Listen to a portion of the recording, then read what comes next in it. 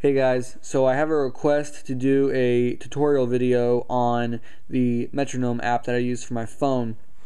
It's called Tempo by Frozen Ape. You can find it on, I believe it's for the Android and the iPhone, but you can just find it in the iTunes store or the App Store, and it's like $3, and it's totally worth the price. And so today I'm going to show you how to make a set list, since that's what someone requested me to do.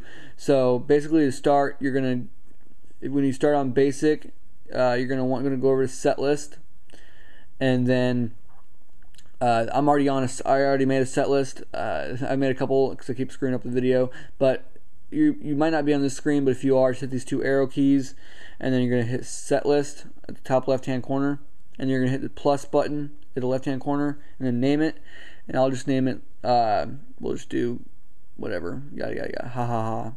And then once it's named, you're going to click on it, and then there's no songs in there. Then you're going to hit the arrow keys again, and then you can just add a song. We'll do 144 BPMs.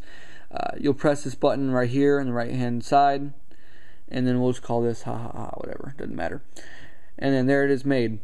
And then if you want to make another song, you just do the same thing, and then we'll just do that again. So you got two songs right there, and if you want to change it on the fly, we'll hit gig, so that way you got all of it right here in order. And then if you want to change the BPM on the fly, you'll just double tap it and it'll come up, and you can change the name and the BPM, and hit done. And that's pretty much about it. And if you guys have any more questions about the app, just feel free to ask, and I'll try to make a tutorial video. But that should be it on how to make a set list. Thanks for watching.